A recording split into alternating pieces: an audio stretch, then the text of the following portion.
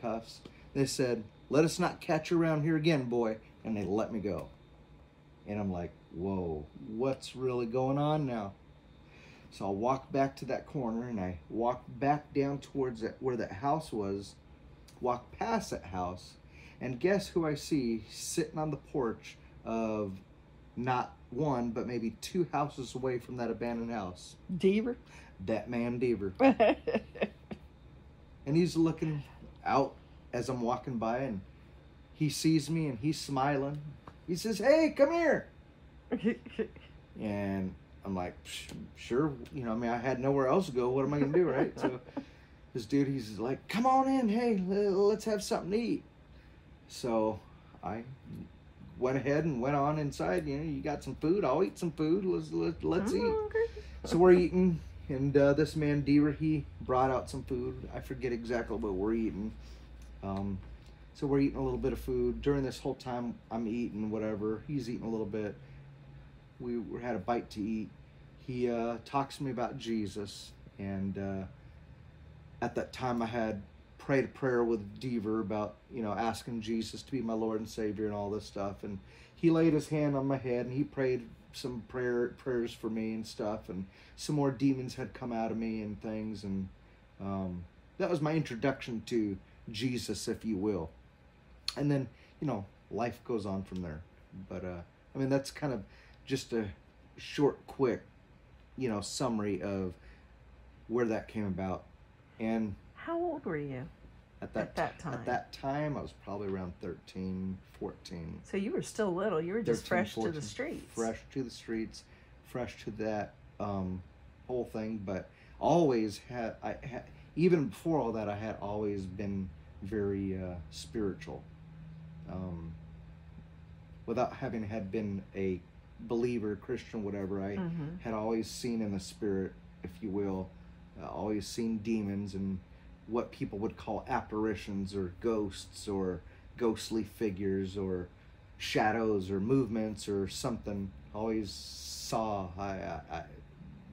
see, you can see, right? Like, there was a time where the house that I had been brought to, where the people had adopted me, I lived down in this bottom level of this house, and there was this other house that was up at the top level. Well, one day I had been down at this lower level cutting the grass as a young kid, maybe 10, maybe 11, not sure exact date. I'd have to really think about it. Was out there cutting grass, and I looked up at where this other house was, which was all connected to this family. And I had looked up there, and I had seen this demon figure. It was ghostly demon figure walking around up at that stairwell, came down, went back up the stairwell, and then flashed into the house. And well, in that house was one of their family members, their uncle, which would have been their brother or something. He had died of cancer at that moment that flash happened. Whoa. And so, what am I saying all that for? I'm saying all that to say that, so I had always had some awareness, spiritual awareness or something. So, I had some encounters with Jesus off and on, even before I had become born again. Different encounters with Jesus, different encounters with believing in God and stuff. Jesus stopped you from killing one of your sexual assaulters. He did. So while living in that adopted family's home, this one particular night, I was not in my right mind. I can't describe it other than I was not in my right mind. And no kid that's being assaulted is in the right mind. Fair enough. That's true. So, you know, you're always trying to take care of yourself since nobody else is taking care of me, right? Gotta protect yourself. Well, this one particular night, I had about enough. I had been sexually assaulted by their actual biological child. And this was over a period of time. It wasn't just one incident, but it had grown to a certain point where this assault kept happening as a young child that I had about enough. Well, I had access. Well, they had actually kept me in a locked room. Oh, jeez. Well, I figured out how to get out of that room, right? So I broke out of that room, and, well, I happened to go to the kitchen and found a nice, big, long butcher knife. So I managed to get back into the room, and, well, they didn't know that I knew how to get out of the room, out of their locked situation, and into their locked rooms. Well, I managed to get into their locked room. So this adopted brother, he was there in his room, he was asleep, and my plan that night was to go in and jab this knife into this adopted brother over and over and over again until I got my revenge. Yeah.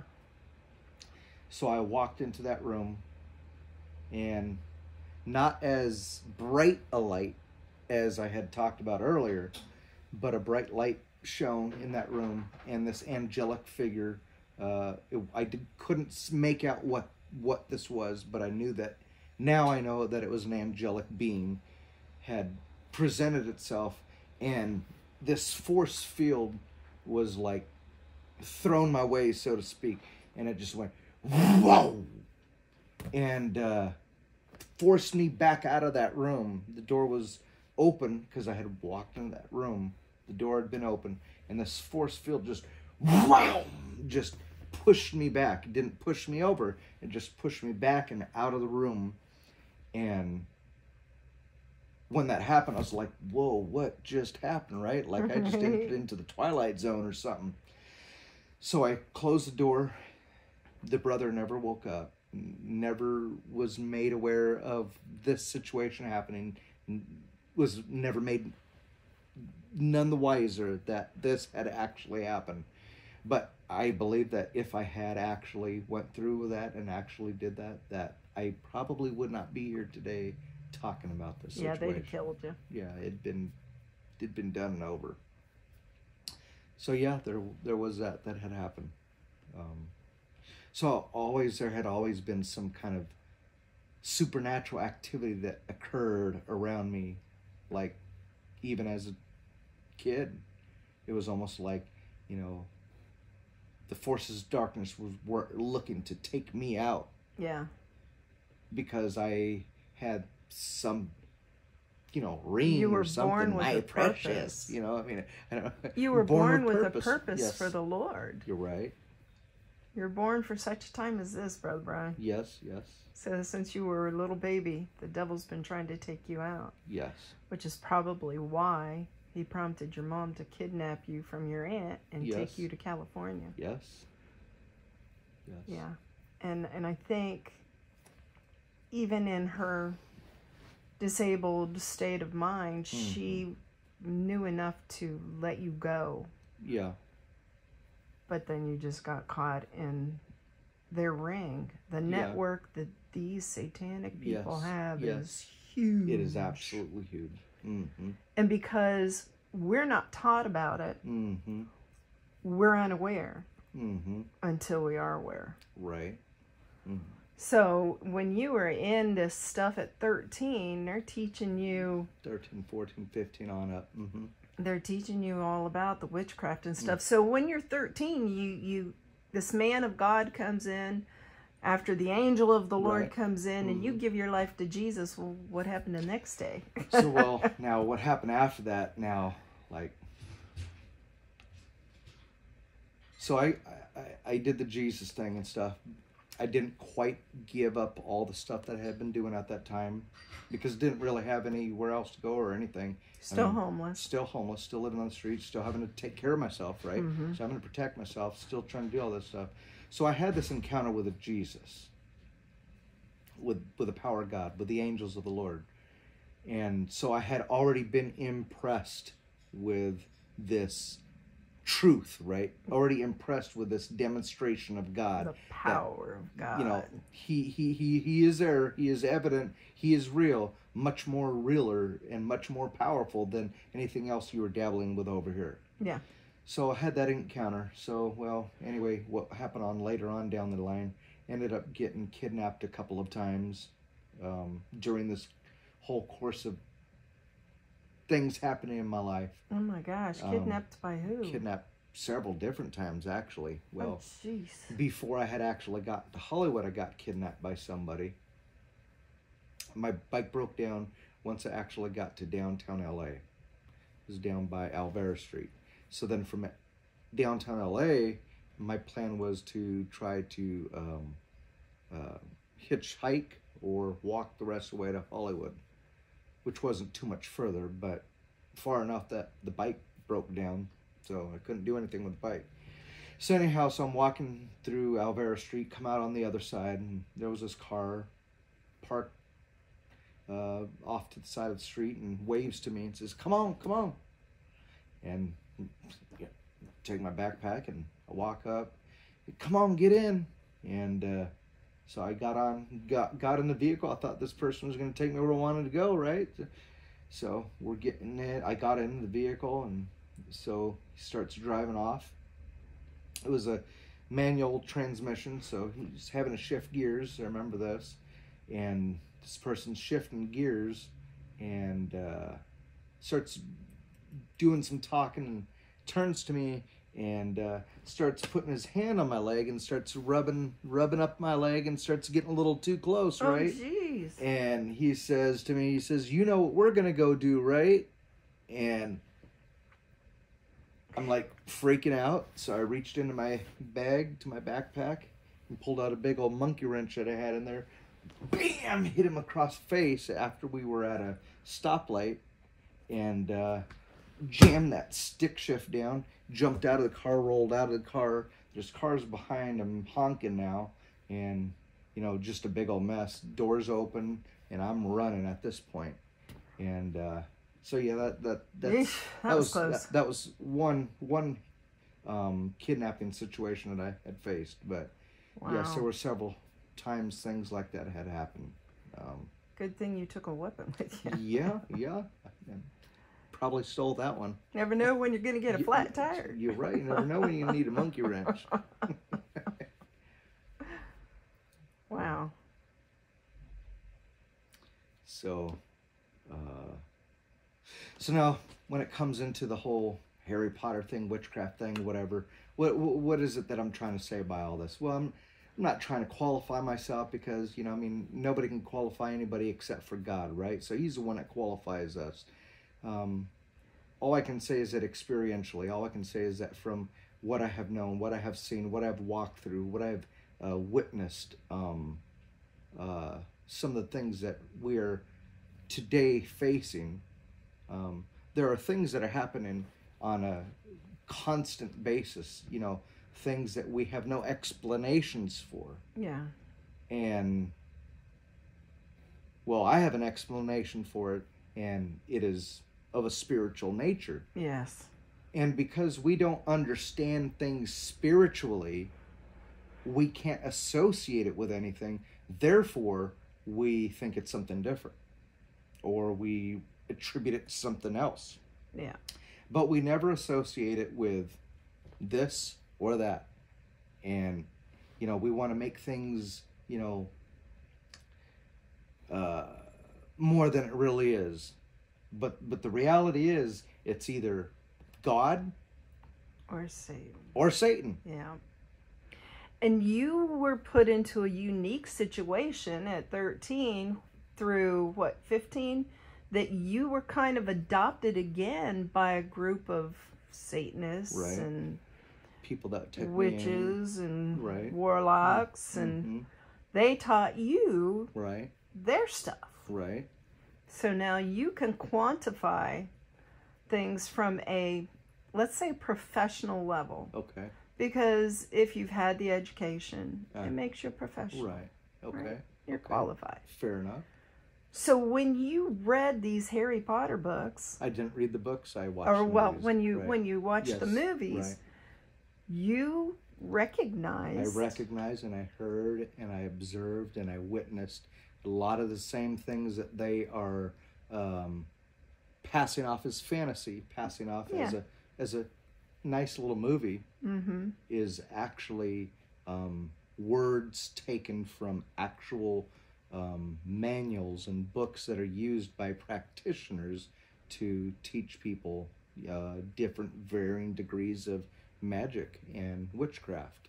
So they're actually speaking spells in these books and movies. Absolutely, most definitely. Anytime you hear them, they're actually straight up doing this. And teaching kids. And teaching them how to perform them. How to kill your parents. Yeah. And how to protect yourself, cloak yourself to help you get away from being deceptive with your parents. And how to put spells on people. Correct. To have them do what you want. Yes. Yeah. Mm-hmm. Yeah, that's what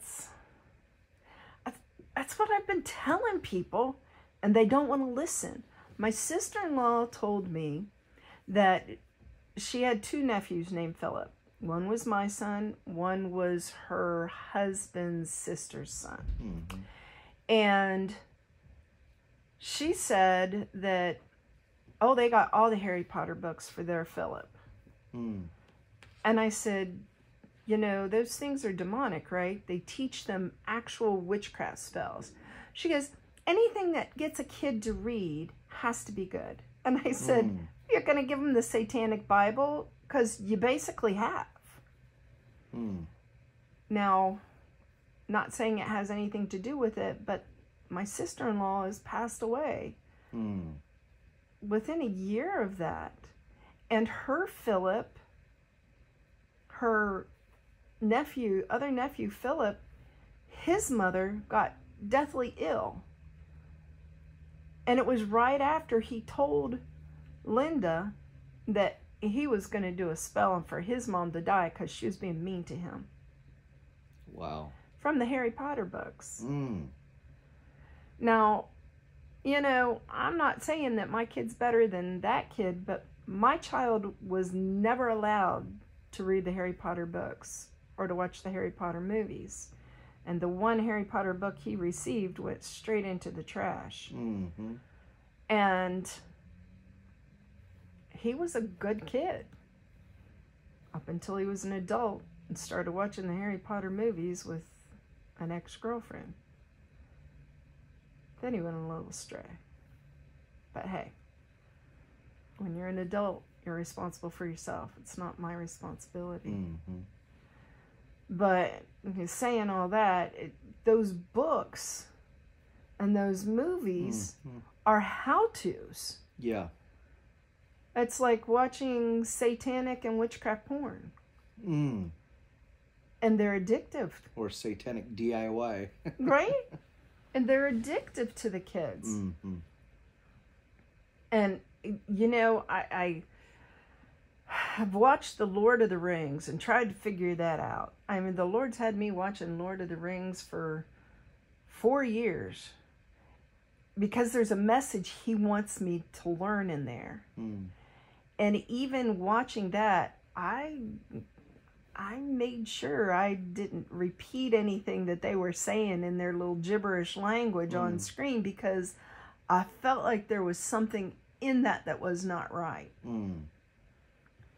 And there's a lot of the Bible of the battle of good against evil in there. And they try to blur the lines between wizards being good. Then they have wizards that are bad. Mm-hmm.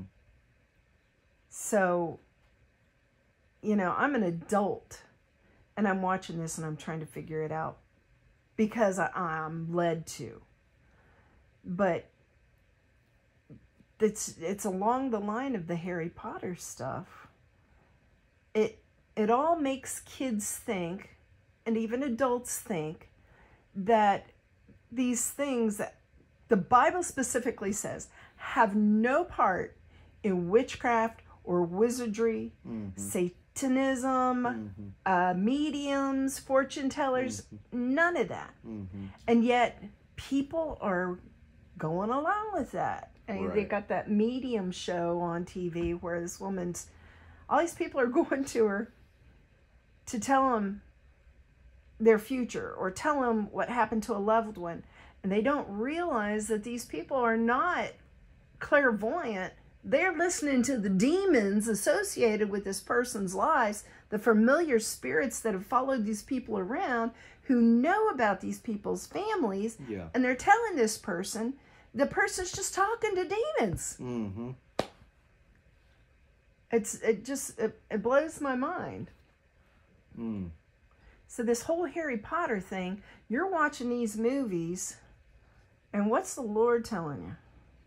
Well, I mean, I watched them, and excuse me. I watched them. I felt led to watch them. See if they were actually using these for the purposes that I had thought they had been using them for, which I find out they are and were. Well, I wouldn't say that God had been telling me anything. Maybe what he had showed me was he had shown me at that time that the satanic revival had begun during the time that they had begun to release those movies, that the satanic revival had begun. And if we were to trace back to that time, we would look throughout history of that time where certain events started happening on a massive level, where as it were, darkness was seemingly taking over the world, so to speak. Yeah. And you can see the progression of that. You can see the progression of things.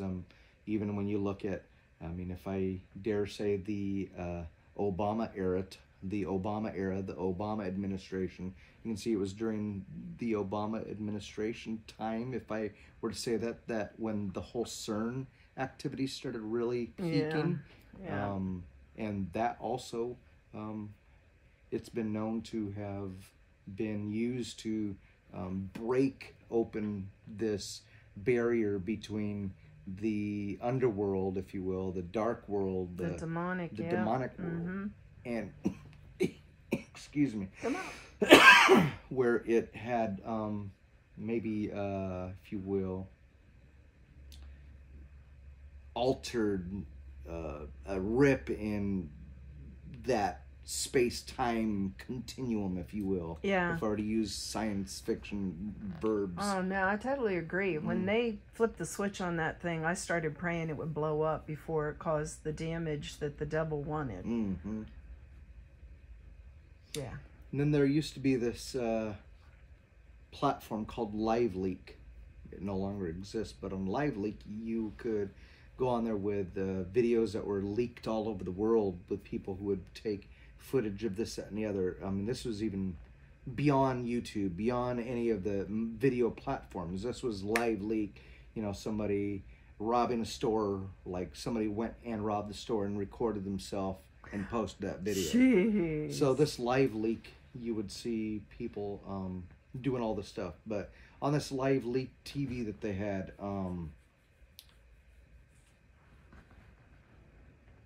you would see these different situations happening with CERN. Somebody that was witnessing different activities, ritual ceremonies happening before that they had... the ritual sacrifice there, yeah. All the stuff that was going on. Yeah. And That's frightening. And it was shortly after that where... I think it was even during the Satan administration, the Obama Same administration. thing. You know what I'm saying? Same thing. I forget what I was going to say. The LiveLeak, seeing all the rituals and the CERN. Yeah, the Satanist groups started suddenly emerging, where it was now no longer, hush, hush, let's not talk about that. Oh, you do that Satan stuff. Now it's more widely accepted. The witchcraft, the magic, all the stuff. It's now, all these things are now more widely accepted. And if you name the name Jesus, if you name the name God, you are immediately silenced and you are shut up and shut down, and you cannot say anything. It's like, look, if I'm going to accept you and your lifestyle and your way of doing things, and you're going to accept me. If I'm going to tolerate you, you're going to tolerate me. Yeah. Period. Yeah. So, they say, we as believers, Christians, we need to be tolerant of, this, that, and the other thing. Mm-hmm. I'm sorry. Look, I'll be tolerant and I'll accept you doing whatever you're doing, even though I don't have to agree with it. I'm not going to bother you. Leave me alone. But you had better also, in like manner, show me the same mutual respect. And they have no respect. And if we can't show that mutual tolerance of each other, we're going to have the chaos and confusion like we see happening today. Yeah, absolutely. Absolutely. But yeah, I totally agree. I mean, back in the Obozo administration, that's about when I saw the first videos. Well, it was towards the end of it that I saw the first videos of the Christ church children, and I'm saying that so I don't get whatever, but that's when I saw those little ones giving their account of what was happening to them every day when they were dropped off at daycare at the church. Wow. And I don't know, did I send you those? Did you see those? I'm not sure. I don't remember. They were living with their mom. Their mom would drop them off at daycare. And when the administrator saw that their mom was gone, then their dad would come through the tunnel, and they'd take these kids to a, let's just call it a stash house, a satanic home, where they would be ritually abused, where they would be forced to kill infants, where they would be forced to consume them. They gave accounts, very vivid accounts, of all these things that they were forced to do, places that they'd been, and people who had been there, like the lady in charge of the daycare, like the priest in charge of the church, like their dad, like the doctor, like the lawyer, like the judge. All these people were participating in this. She told the police where they kept skulls of infants that they had sacrificed, that they would dance around with in their rituals. Wow. All of this stuff was coming out, and then the government took those children from their mother and gave them to their dad. Wow. And I saw right about the time, let's say it was the election around 2016, where he had moved to California with those kids. So he could freely do what he wanted with them there, because there's a big network there. I'm finding out about the tunnels, not just under this country, but every country. Finding out whose equipment they use to dig those tunnels. And this guy is buying up Twitter right now. And all I can say is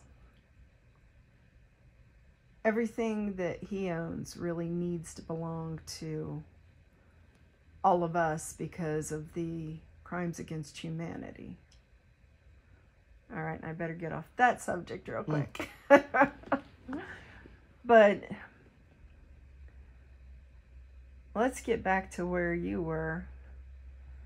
What were you seeing besides, or in reference to this revival? What is the Lord telling you that we need to do besides war?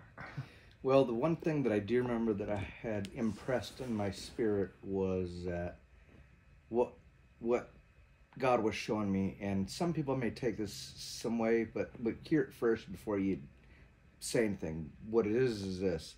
I heard these words: as you see them do in darkness, so do you in the light. So we need to get a spiritual revival for Christ going. As you see them do in darkness, so do you in the light. Now, what was it that now, is it meaning go out and sacrifice animals or people? No. That's not what I'm saying. What I'm saying is, as you see them do in the light, so do in darkness. So, so switch that. Right. As you see them do in the darkness, do in the light. Yeah. Yeah. So what would they do in the darkness? Well, number one thing that they had was unity. Uh-huh. Right? Yeah. There's one thing.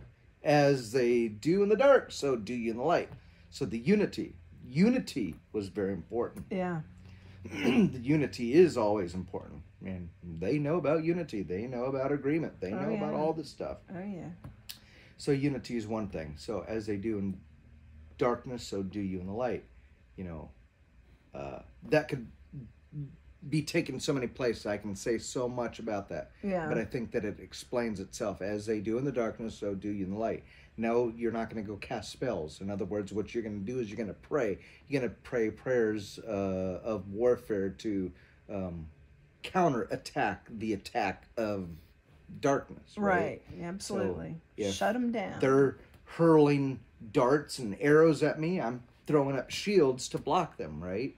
And if they're putting up shields to block incoming arsenal towards them, then now I'm going to plunge forward with my sword, right? So like, you know, I mean, you're defending yourself, so you're already in a mode of defense. So I'm going to continue with the offense, and I'm going to continue to bombard you. Yeah. So as they do in darkness, so do in the light. This was the real major thing that I had got my takeaway from having been led to watch that whole series is as they do in darkness, so do in the light. And so I have made it my goal, since I had heard that, received that prompting to, as they do in darkness, so do in the light. And I fire prayers towards heaven so that answers get thrown towards earth. Amen. Amen. Let's see. There was something else I wanted to ask you about. Go ahead. Oh, you're fine. If you got something No. to say, please. Well, okay, I remember.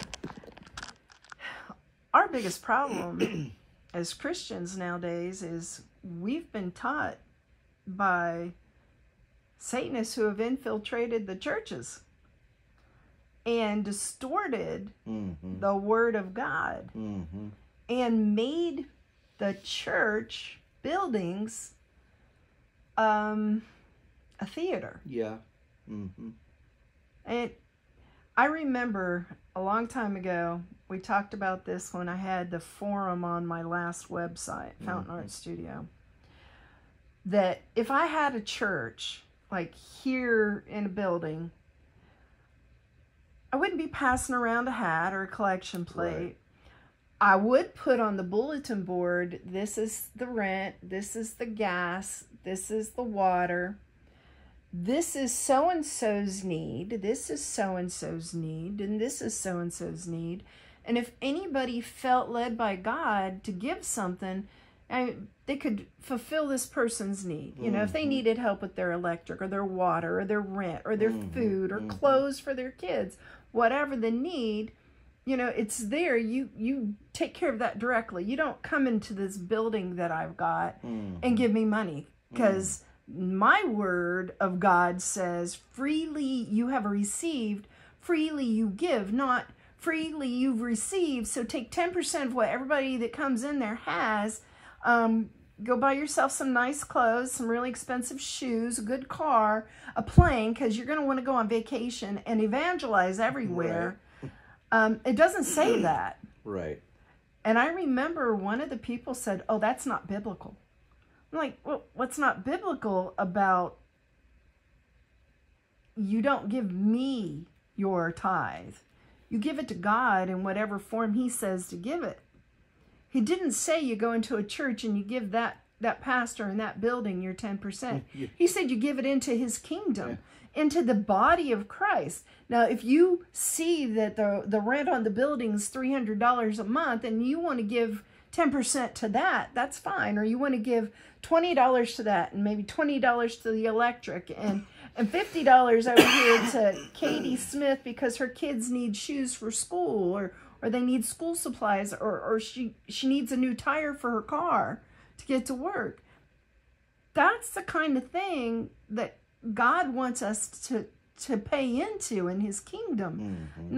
Not so Jesse Duplantis can take his whole company to Hawaii and buy his wife $10, $2,500 purses because he prayed that they would come in so he could bless her. Well, you know what? $10, $2,500 purses would pay for 10 people in that church to have $2,500 worth of their debt paid or their needs met. Right. And it's just not right that an evangelist or a pastor is taking all that money from people who have needs and he has none. But I mean, if you look at these churches, the testimony that I got from one of the young ladies we've known for years was that her grandma was a respected woman in the church. She gave lots of money to the church, so the more money she gave, the more they respected her. But in the meantime, she's having affairs with men and women in the church, trying to turn husbands and wives against each other, friends against each other, bring down the pastor, because she's a satanic high priestess and it's her job to infiltrate the church. And they know the word of God better than most Christians because they use it against Christians. But now that same young lady that gave us that testimony, she said when she decided she wanted to give her life to Jesus, she couldn't see any words on the pages anymore when she looked at her Bible. Because the demons were keeping her from seeing the truth of the word, because that's what she wanted. It wasn't until she went through some deliverance with us that she was able to read that and really try to give her life to Jesus. And let me tell you, those demons, they fight so hard to keep somebody from getting loose. Because I went to her house and I drove for 2 hours around a mountain because I kept getting sidetracked from where I was supposed to be. Finally, I pulled over by where something was on fire and there were fire trucks, and I called her and I said, okay, this is where I am now. Can you find me? So her husband came and found the fire trucks, and I was like, 4 minutes from their house. But they had sidetracked me so much to try to keep me away from her. And when I got to her house, there was a guy there that was totally a demonic assignment staying at their house. And when I questioned him about a few things, he says to me, "Are you ready to drink from this cup?" And I looked at him and I said, "I only drink from the cup of the Lord. I don't know what you're talking about, but I want no part of it. And God will have those that are his, and he will deal with those who try to stop it." So then we went up to a pizza place to get some subs, and it was just one of those small pony kegs that had a pizza place in it. Within 10 minutes while we were waiting there must have been 100 people come in that place, and they were all staring. Wow. And she's telling me, these are all the Satanists from the neighborhood. I just prayed in the spirit the whole time, and they stayed as far away from me as they could. And then she drove me past the house that she grew up in, where she said her dad would put her and her siblings underneath in the crawl space with the snakes and the spiders and rats and things, and leave them there for hours, where he would put her on stools and hold guns to their heads and tell them if they moved he was going to blow their brains out. They cut open a cow during a sacrifice and shoved her into its guts, and they held it closed And she had to fight her way out. When she got out, they told her she was born again into Satan. And this is the kind of brainwashing that they do to these children in these satanic cults. And I mean, when she was in high school, her grandma bought her a car when she brought the daughter of a lawyer into the cult as a breeder. She treated her so badly that this girl would do anything to be accepted by her. And then she got her hooked on drugs, brought her into the cult, and she became a breeder. So her grandma got her a car, a brand new car. And this is the stuff they do. Now, there is redemption. Yes. Jesus said that all who call upon his name shall be saved. And she did. And she was saved. She was set free. The only thing that you're not going to be forgiven is blaspheming the Holy Spirit. Brian, what's your definition of blaspheming the Holy Spirit?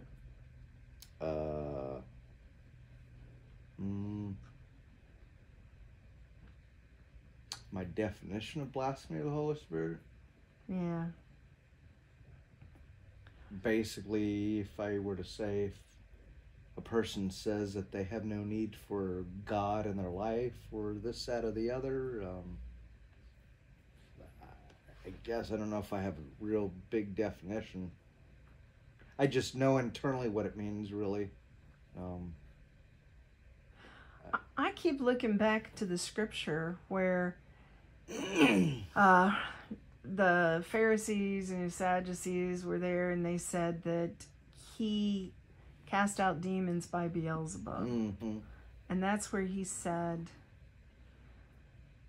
that you'll be forgiven every sin except blaspheming the Holy Spirit. Yes. And so in my mind, there's lots of things that go through my mind about that, but one of the biggest is you don't say that something that the Holy Spirit has done is done by Satan.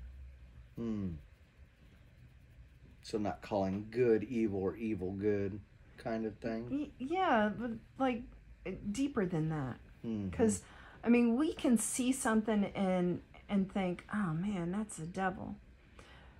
When in reality, it's God allowing something to happen in order for something greater to come about. Well, and you have to, I go back to Job a lot. You know, Job was a great man, a godly man. And Satan's like, yeah, well, you know, take your protection from him and he'll blaspheme you. And so God gave Satan permission to try Job, but told him, you can't take his life. So, you know, his kids were doing bad things. They were doing sacrifices and stuff. And so the devil took all them out and killed his crops and put boils on his body. And he would not blaspheme God. He wouldn't curse God. He wouldn't blame God. So then he had all these friends coming in saying, oh, well, you know, you've done some really bad stuff, so you might as well just curse God and get it over with, let him kill you. Those are the miserable comforters. I get a lot of those. Tell me to put on my big girl pants. Yeah, I got my big girl pants on. How about some compassion? How about some consideration, some empathy?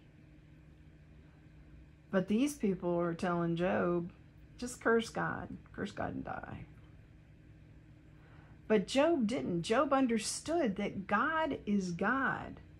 And there are certain things with God that are never going to change, like his word is true. And he said, if I give my life to Jesus, if I believe in Jesus, if I love Jesus, if I ask him to come into my life and be the Lord of my life and be my Savior, that he will.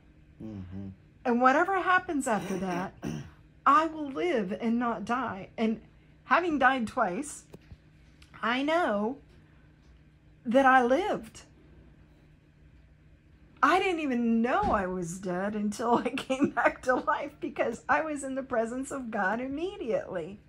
I was there with Jesus in the green pastures beside the still waters. And the warmth that I felt in this place was the warmth of his love everywhere. So I know these things are true. So I know when I'm rear-ended and I can't walk for 18 months and I'm in physical therapy twice a week and the chiropractor twice a week, that this is not God punishing me. Mm-hmm. That this is me being tried.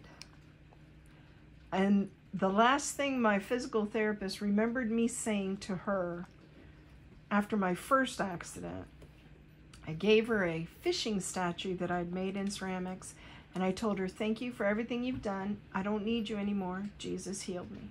Mm. So when I got in another rear-end accident and went in, she saw the x-rays, and what they had treated me for beforehand was healed. Mm. That they said would never be healed except with some surgery. Wow. There was another issue this time, but she knew what she was dealing with this time. She was going to get me on my feet, and Jesus was going to heal me, mm-hmm. which he did. So, you know, maybe all that happened so she'd find faith in Christ. Mm. So my doctor would find faith in Christ, so that they'd be strengthened. I mean, everything that happens to us happens for a purpose. Right. Like when we all got COVID back in November, December of 2019, before it was known. That helped bring an immunity up against what was getting ready to come, because the second wave and the third wave were stronger. Mm-hmm. Because they were being broadcast through the air. Oh, man on his tractor out back. Through those sky trails.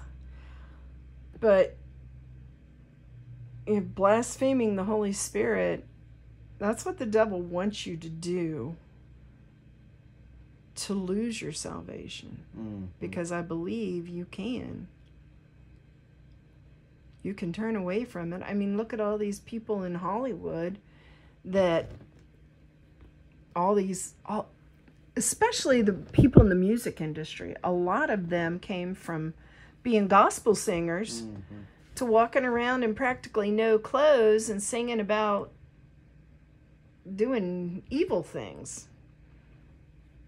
And you know that during all that stuff, they've partook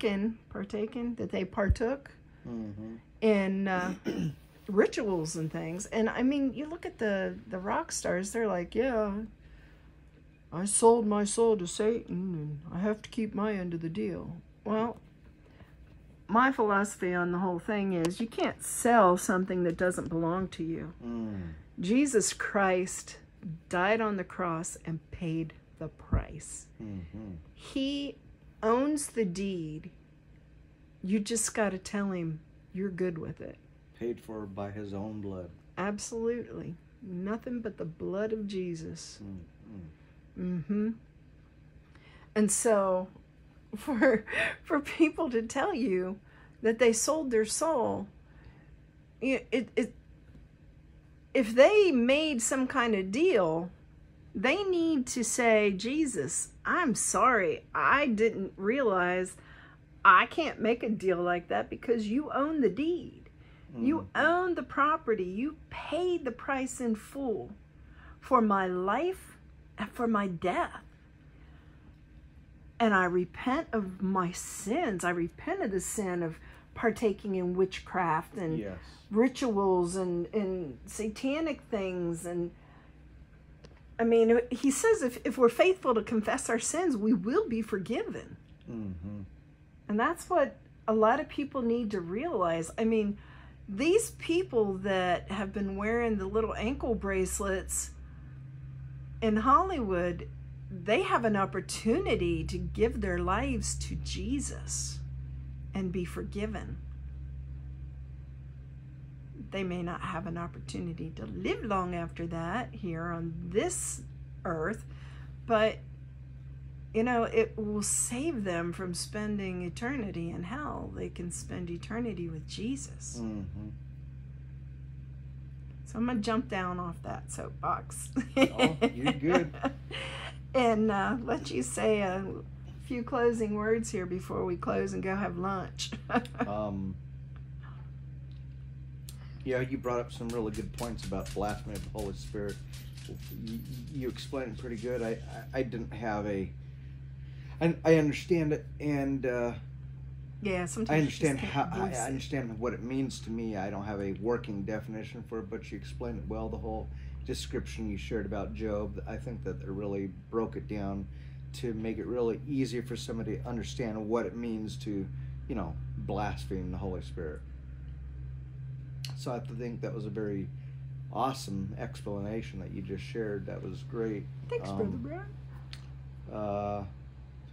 Any closing thoughts or words? I mean, Prayer. I mean, there's so many things that I can talk about. Well, we'll do another video. Be specific about, you know, as an example, you know, I'm a believer now.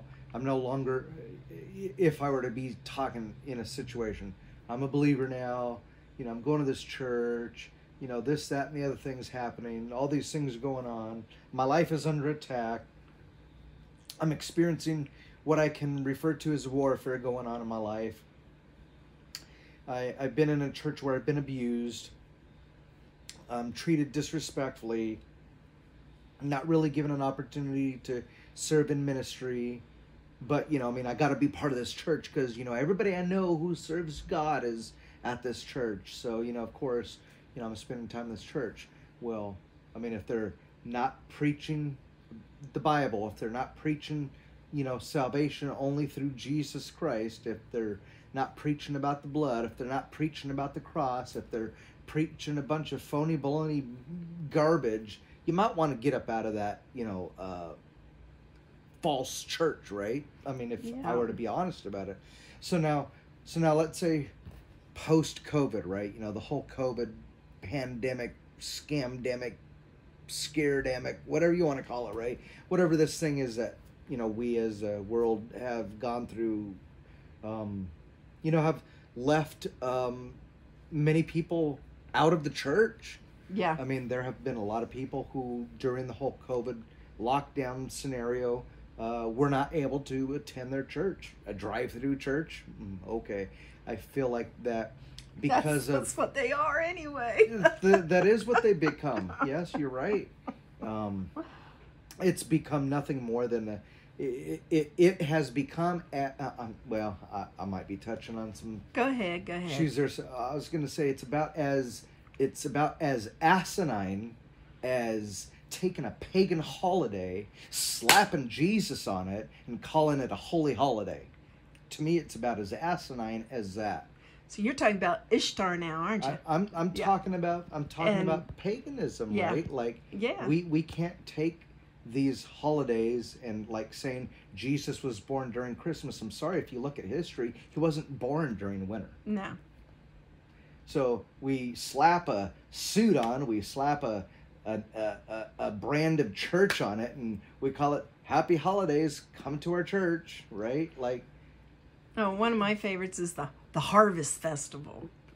Isn't that like some kind of satanic high holiday? It's all nonsense.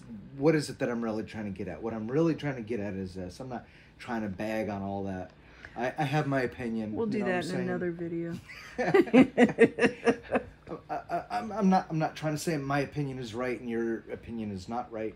That's not what I'm saying at all. What I'm saying is that we've been led to believe things to be a certain way when they really aren't. So here we are post-COVID. You know, so many people have not had the opportunity to go to church. What has happened is that they have gotten comfortable not having to go to church because of COVID. And so now that I'm not going to church, I've become lackadaisical. I've become lax in my relationship with God, and now I'm not doing things that I normally was doing when I had that kind of churchianity accountability, if that makes sense. Yeah. So there's no more accountability. You know, everybody's kind of gone this way and that way and are doing their own thing. Every so often they'll go to church, or they'll jump from church, jump from church, and continue to just go around and round and round. And guarantee you that any ones that you go to, they're all going to be about the same thing. They're all about doing the same thing. And what am I saying by that? What I'm saying is that now that you're no longer in the church, now that you're post-COVID, now that you're dealing with all these things, some real life situations are coming around, and you're really starting to find out what warfare is all about. Yeah. This is happening, this is happening, this is happening, that's happening, that's happening. All these things are happening, and now you're not sure what to do about it. Yeah. I'd say, well, number one, welcome to warfare. Now this is your proving ground. Yeah. All those things that you had been taught in your churches and in your assemblies of worship, all those things about warfare, all those things about the armor of God, all those things about praying in tongues, all those things about casting out devils, all those things about praying in the Spirit, all those things about worshiping, all those things about praising. This is now your proving time. This is now where you, as the saint, where you, as the child of God, takes all those things that you've been learning about who you are in Christ and putting them into action and warring a good war, fighting a good fight. Amen. And being empowered to do so, and not having to depend on Pastor What's-His-Name or Prophet Bucketmouth or Apostle Doodad or Evangelist What's-His-Face. I mean, now we are doing these things because we have a relationship with our God through Jesus Christ. The Holy Spirit speaks to us, inspires us, empowers us, always leads us to Jesus. The Holy Spirit is always going to testify about Jesus. Amen. And the testimony of Jesus Christ is the spirit of prophecy, right? So I don't need, for myself, I'm speaking individually, I don't need to go to a church. I don't need to go to an assembly. I don't need to go to a place where, you know, they all believe the same way to have this relationship with my Creator. I don't need to do all these things to have that relationship, because here's the reality. If I have my relationship with God so established and so strong, there is no lack of church, or there is no absence of church that is going to keep me from continuing to build and grow in my relationship with God. And if you haven't grown in your relationship with God because you haven't been in church, that should be a good indication to you that if I haven't grown because I'm no longer in the church, if I haven't grown the way you have expected to grow, then chances are you weren't really growing there to begin with. Right. Because if that was your God, if that was your Savior, then you would, by all rights, have all the telltale signs of growth, because that is your point of growth. But that is not our point of growth. The church is just a place where you can gather together with other people who are of like mind, of like faith, and share in your spiritual fellowship. Yeah. Is it necessary? Sure, it's necessary, but I don't believe that the church building as we have known it to be is what the church is all about. The church is not, what we know as church is not what the church is all about. Yeah. Church is the ecclesia, or the ecclesia, the Right. called out ones, the ones that have been called out of darkness into the marvelous light, right? Yeah. So we've been called out of darkness. So why would we be called out of darkness in one place to be put into darkness in another place Right. and call that light? Yeah. I'm sorry, you can't call what somebody is doing in darkness, darkness, and then call what you're doing and what you're saying is light, which is darkness, light, if the same darkness is the same. You know what I'm saying? So, Yeah. I mean, I said a whole lot there, but I guess what I'm trying to get at to narrow it down is that now we are at the point, what do I do now that I don't have the church to run to? That now that I don't have Pastor, what's his name, in my, Yeah. quick dial here, right? Like, they're busy with their own set of, trials and tribulations. I really think that we are in a point in time now that the separation of the sheep and the goats and the wheat and the tare and all this stuff is starting to really happen. And we have seen and are seeing in different ways judgment has come to the house of God. And now, if it comes to them, how much more to them that believe not? Right. And I think that this is where we're at, and people are really starting to wake up.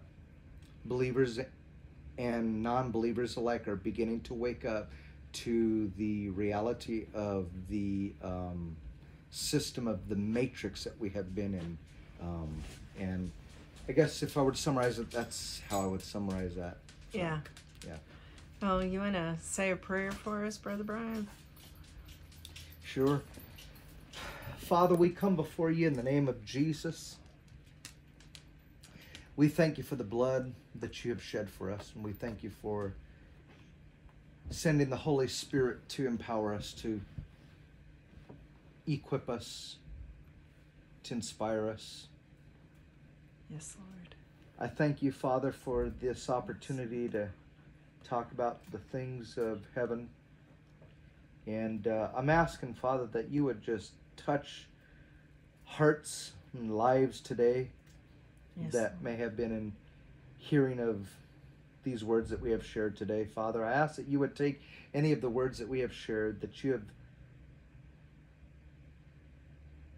spoken to anybody's heart about today, Father, and I ask that you would just, by your Holy Spirit, bring illumination to an area of darkness in somebody's life where they may need to get right with you. And Father, and I ask that you would just draw them to yourself through your Son, in Jesus' name.